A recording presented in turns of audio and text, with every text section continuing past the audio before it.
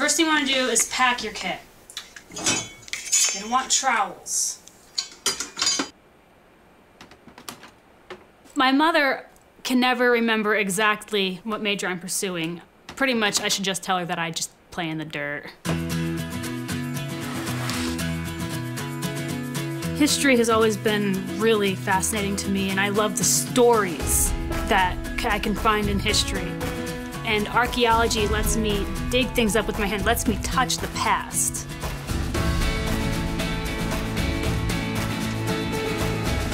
I wanted to major in anthropology, so my mother typed anthropology schools into Google, and USD was at the top of the list.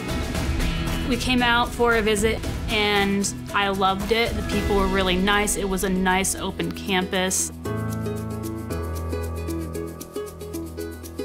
The people here at USD, my professors and my advisors, they really encouraged me to be involved and active.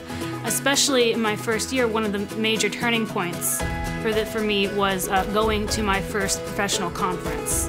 And my professor, he really wanted me to go and to make connections and to just learn. And going to that conference, I got my first internship.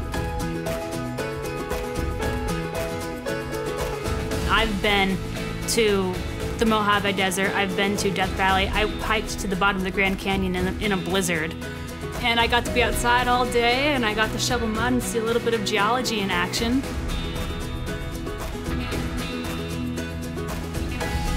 Those field trips are important for applying stuff that you've learned in class. Being able to apply what you've learned, really, it just gives you confidence. My confidence just exploded. It's like, yay, I can do this stuff. Coming to USD was one of the best things that could ever have happened to me.